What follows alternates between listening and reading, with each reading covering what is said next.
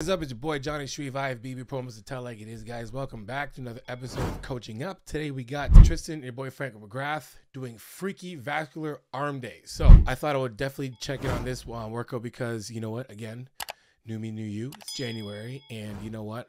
It's a good time to have a good video on arms because not many videos you see done basically just on arms, and we're gonna kind of take this video here and optimize their training, your training, and just giving you guys better overall tips and cues, help you guys get better overall arm pump in the gym. Anyway, let's get it started right away.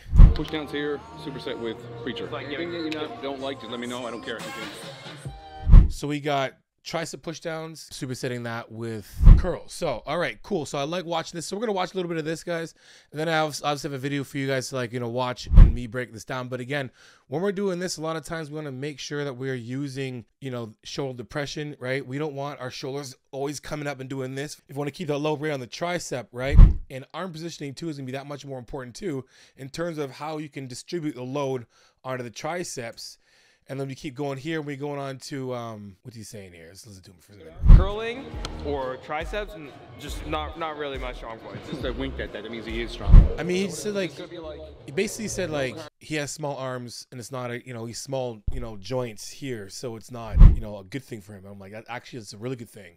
You might have a really long one, but having a shorter part here, your tricep and bicep look massive. You got short here, they just look really big. If you have good genetics to build that bigger bicep. But anyway, just interrupt you guys. A lot of you guys are watching this video right now but not subscribed, so make sure you guys hit the subscribe button. If you like the video by now, hit the like button as well and notification button, so next time I put a video out, you'll be the first ones to get it.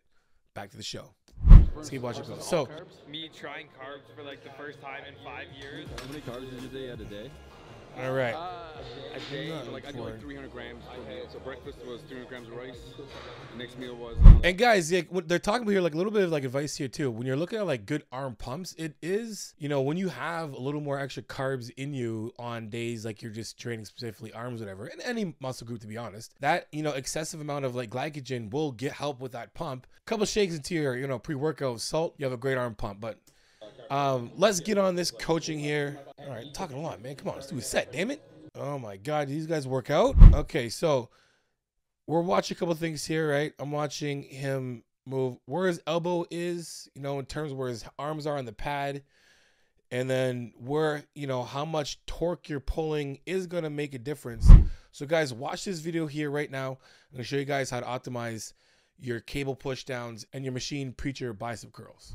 Okay, so just want to make sure you guys can get the basics of doing this movement to make it more optimal for you. When we're doing this, regardless if you're sitting on this part of the pad part of this or outside here, the biggest part is shoulder depression. So just from here, when you pull the weight down, that's fine. Get it down, get yourself already here, get your elbows pushed in so they're pushing to the floor already. Push your elbows to the floor is gonna keep you from doing this and pushing down all the time. And you can see in the video, Tristyn's doing this, right? And we don't want that, right? So from the ground up, again, we want to be in a nice athletic position. Get the weight down first before you set yourself truly, then push your elbows out. The further your elbows are out, the more tension you're gonna get on by pushing down. If your elbows are too close to your body, you're gonna be doing this kind of stuff here. So push your elbows away, keeping that fixed position, shoulder depression, tight core, tight back. From here, pushing down, pushing straight down, and keeping those elbows pushed to the ground where the weight comes up. And here, so at the top of the lift, even at your hard reps, we're not doing this, right? There's nothing wrong with having a little bit of this, a little bit of that, shoulder flexion to help pull it down, but having your traps come up is not what we want, right? So we want to be here, push, and then again, wrists will be completely utterly straight the entire time. They're not doing any of this shit. Well, guys, just so you know, a lot of what I'm talking about right now, a lot of what I go through is in my coaching and in my ebook. So get one or the other. But for more information, guys, check out the description below. Hit that email right there to get that private email. I'll give you more information about my coaching and ebook. Check it out. Back to our show. Okay, so when we're doing any kind of a preacher, like a machine preacher curl, again, same rules are gonna apply when you're doing it standing up. You wanna make sure that your elbows, your armpits stuck in here. You wanna be at least as much as you can get to here as possible. Now you can see how if I'm sitting down this far, my arms shoot out and the back of my arm is not on the bench. I wanna adjust the seat so I'm here. right? So I'm gonna take the seat, I'm gonna pick it up to where I'm high enough to where I'm here. Now, when we pull the weight up, again, from here, get your arms in tight, right? Now I don't want my wrists doing any of this. This is not giving me activation to your biceps or anything, just making it stretch for unnecessary purposes. So I wanna keep it straight from here and then pulling up and keeping the wrist straight. We don't wanna pull and try and get a little extra by doing this at the top. Keep your wrist in a fixed position from here, controlling up and squeeze. Down, squeeze. 3. Squeeze. Remember to actually flex, contract the biceps while you're pulling it up. Not just lifting it up. Watch me as I flex my biceps while I pull the weight up. And there's how you get a little more muscle mind connection, flex through the actual set. All right, guys, so I hope you guys take that and apply it to the next time you do those movements. Take those in, watch it over and over again, put it in your head, and let's keep going. So let's move on. So we look at our reps as well too, guys. Rep wise, we're looking at just like, you know, a steady, like I get most of my guys to do like, you know, 30 minimum to 45 seconds of a weight. And if you can do at least, you know, if you can't get that 30 seconds, it's a good weight to use. You know, it's like a hard set. If you can get more than 45 seconds, obviously then you would increase the weight. So that's what I'm doing there. But like a good rep range is like, you know, 15 to 20 reps of a good, you know, negative, you know, control. Doesn't have to be like a 1, 2, 3. It could just be like a good, you know, 1-to-1 up to 20 reps, and you'll get a great pump, great, you know, hypertrophy, and, you know, so on. So let's keep going. Crazy. Okay, so we're moving on to, we have cable curls, right? And then we have skull crushers, right? So dude's ripped. God dang. So again, guys, when I'm gonna continue to say the same thing over and over and over again. Shoulder depression, right? The more we can continue to keep that joint, that arm down, or those shoulders down from rising up, the more we'll keep that load onto our tricep and our bicep, because it helps with, you know, that it just helps against you having that arm doing this on both sides. So again, guys, check out this tip here I got for you guys to optimize these 2 exercises. When we're doing cable curls with the easy bar, where you hold the bar is important, right? So when we grab the bar, we don't want to grab too far out. Now grab where you can. Basically, you want to grab where your arms are comfortable going down, again, straight down your bicep tendon, sorry, and straight down, right? And grabbing here. Now again, when we're doing this movement, we want to have ourselves out a little bit. We can give ourselves a little bit of a hinge, so an athletic position, pushing the weight away from our body. Already have tension from here, right? Now when you're pulling up, you want to push the weight down, right? From the elbows, right? So we get a little further back here. Hit myself in the nuts, God damn it. So from here, again, you want to keep the elbows pushed to the floor so we avoid this, right? This stuff, right? We don't want this. We want our posture to be here to here. Already tension, then pulling up. And those wrists are gonna stay in a fixed position as well too, so we keep the load on our bicep. Pushing up. Big chest.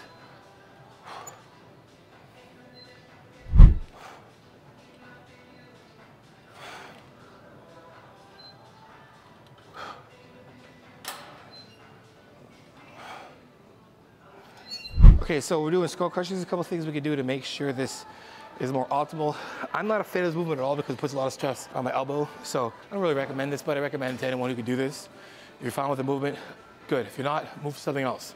Anyway, so common mistakes I see when we're doing this, especially even with Tristyn, is that we have a lot of this wrist thing going here. Now again, when we're grabbing, yeah, it's great. Grabbing on the outside is not bad, but again, you don't want your elbows trying to peel in too much like this. Put too much pressure here, and we see my hands are wider than my elbows. So I do want to grip inside here a lot more. Now again, from here, I want to push my arms back so I keep the tension on the tricep. Again, I want to keep my wrist flat the entire time. My hands are open just so we can emphasize showing you where the weight is on my hand, right? I don't want to have my wrists doing this and then trying to pull the weight up on the way up and doing this.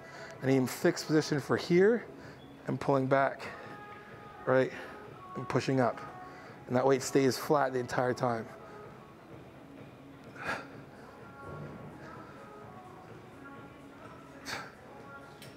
So hopefully, guys, that can help you out with those. It could be a little, hopefully that makes it a little more clear as to how to like really, you know, get the load onto that muscle when you're doing those movements. Now, we're gonna coach up a little bit again, just with like Tristyn going on. I would, for Tristyn, definitely have his arms in closer, right? We want to try to keep our arms in as much as we can like this. Again, right? We have a lot of moving with the wrist, right? He's relying on those a lot, right? So we're not really getting that connection. I mean, he's doing the reps, which is good. But again, that wrist not being, you know, in that good, strong position here and not just doing all this stuff, right? That's going to help with a load again. And he's forcing too much onto his traps. You know, where Frank right now has his hands is a more desirable place to have them. You know, even when Frank is actually pushing down, you can see his shoulders still stay down. His shoulders don't rise up, even when he's torquing the weight up. He's keeping his lats engaged, right? Tristyn is still doing a lot of this stuff. So, I mean, man, I would love to train Tristyn. I would love to just take Tristyn and be like, yo, man, we're gonna make eating just normal and cool, you know what I mean? And then, you know, our training is gonna be like that much better because you're already that good. And if I can just hone him in on like the smaller details for what he has, like a guy like that, to just like start to like eat more food, like literally to put on more body fat, he could get massive. Like, just, I'm not saying like massive, like he's gonna be like 240, but like he can get a lot bigger with having that extra, you know, glycogen in his muscle and water, and that extra weight, that extra, that extra, you know, fat hormone in his body to help with like regulating, you know, man. Let's keep going. I don't even need a head flex. I can just like, I don't know how to explain it. You just will it. You just will the vein. Yeah, that's like Frank's like thing. Frank's got these crazy vascularity, and people are like, hey man, how do I make myself more vascular? So vascularity is like gonna be genetic, number one. Two, it's gonna be definitely how lean you are when you're doing, you know, in terms of like, you know, seeing that, you know, those, you know, vascularity, right? So, you know, don't expect to see veins. Like, how do we get veins in my forearms like them? You gotta be lean, period, right? And I'm pretty sure, you know, genetic wise, you could probably see veins, but obviously the leaner you get, the more you can see that. Again, we're looking at Tristyn in this movement here. I don't want to really anchor that weight with my elbow. I want to put the weight lower so my arms are parallel, right? So we're getting less of that shoulder. You can see when he's pulling, a lot of that shoulder is moving in there, right? And it's not, I'm nitpicking a bit, but I'm just kind of giving you guys an idea of how we really want to, you know, optimize this, you know, workout. Now doing this here is really cool. It's just basically the same. It will be the exact same as doing almost like a overhead tricep from, you know, cable machine, or even like, you know, just even like a skull crusher in a sense of just having that stretch from here, you know. So they're getting a little, you know, they're getting a little creative with it. Again, machines aren't, you know, the machines aren't made just for what they're made for, right? Yeah, they may intend to have it just for this certain exercise, but when you find, oh, you can do this as well too and get even better stretch on that, go for it, right? This puts Tristyn in a really, really good position in this. And now where Tristyn is, let's move back. Where Tristyn is now, that's where he needs to be all the time in that, right? When he starts, is that nice parallel spot. Let's keep going to the next one. I have an idea in my head. Just so watch if his I work. feel like I'm like, okay, it's good. Usually I'll probably only do 3 exercises for both. I feel like you don't really, it's a small muscle. Like, why do you need to like be here all day? If you do all those exercises right, or you do enough, it should be enough. I love what Frank says, and I love running into Frank. He's like a world of knowledge. He's one of those like underrated bodybuilders when it comes to like what he just knows from experience, and just like, and that's like the whole like, you know, just understanding their body enough that they've been able to train pretty optimal. Either way. I love what he's saying. Basically, it's a small muscle group. You don't have to be in the gym for a couple hours doing arms. Let's be serious. You know, you have like, if you train, you know, your bicep and your tricep, if you're looking at like everything, your brachialis, brachiadialis, whatever it is, right? And your tricep, 3 different exercises for each head, right? Hand placement, right? Or whatever. And then, you know, 3 sets, boom, they're done, right? And you do it enough like that, and then be able just to focus on quality reps. You're not in the gym for a few hours doing, you know, arms, and you're getting way more out of your time for these movements as well too. So last thing we got going on here is and so when I do forearm movements. I'll probably do my like 8 to 10. Feel it? So like, there's no, like, when it comes to like, you know, when it comes to, you know, forearm exercising, right, and doing all this stuff, and you see him like, you know, wrenching on it, you know, cool. That's good. Like, there's nothing wrong with that at all. I'm gonna break his forearm and say, hey man, keep your arms straight as we get the load on, whatever, right? The thing is, if we're looking at like, you know, making sure we're getting us staying away from something like tennis elbow, you really do want to have good forearms, flexibility and strength. A lot of the time we forget about that. We're strong everywhere else. We're supinating everything, doing this and that, and we forget that everything really starts from down here and moves all the way up. So if we're not, you know, strengthening this in some capacity, there'll be a mechanical breakdown in our forearm that's going to eventually have you having issues with your, oh man, my forearms hurt, man, I grabbed the bar, and when I let go of the bar, it's like in so much pain. I've had that before, and literally it was almost like a tennis elbow thing, and for the most part, it's the lack of prioritizing forearm exercises. Now, I'm not saying sitting there all day freaking doing this stuff, but like a few things you can do that can, you know, help with your forearm strength. I'm going to give you guys some examples right here. Check it out. Okay, so a couple things you can do if you're looking at actually like training your forearms. Again, if you want to make your forearms stronger, use your grips or any kind of like, you know, straps you have until you actually need them. So make your hands work, and then when you're in your harder sets, you need to like pull or pick something up, then put them on. Now, if you want to directly, you know, hit them by doing like, you know, if you don't have a machine like Tristyn and McGrath have, you can basically do the old school tie a weight on the bottom of a string onto a hockey stick and just pull it like that. Or if you're at your gym, which would probably be easier, depending your gym's not locked down. So anything pretty simple from here. We can sit from here, hands at the edge, probably seen this before. Make sure I put my hands on both sides. I want to grip from both, right? We're not really going to pull so hard from our thumb, but I just want to have my thumb just kind of there anyway to kind of help with the motion. And from there, just going to pull all the way up and then down, right? A little bit of an angle so there's always weight. So from here, I like doing these nice and slow. And these are things that actually help with tennis elbow. And then we want to work the other side. Instead of going this way, which I'm not a huge fan of, going here is not bad, but we can go from all the way from the dot, from all the way from fingers rolled and pulling fingers right up. I like doing these standing from here and up, here and then up, from here and up, here and then up, all the way down to the fingertips. With the fingers, squeeze them all the way up and pulling in and down. Now as well too, if you have a small dumbbell, you could take a little small dumbbell or weight and just do supination movements here, which will actually help build the forearm, but will actually help with any kind of like tennis elbow. If you have any formed any kind of tennis elbow, squeezing your wrist as well too. Those will help. All right, good guys. Enjoy those tips for sure. I'm gonna end it right here, guys. Make sure you guys like and subscribe to this channel, guys. You know I'm going to come with a tell like it is, transparent, vulnerable truth, guys. For coachingjohnrashid.com, make sure you guys hit the descriptions below, get those promo codes and discount codes that will help save your life or change your life for the better.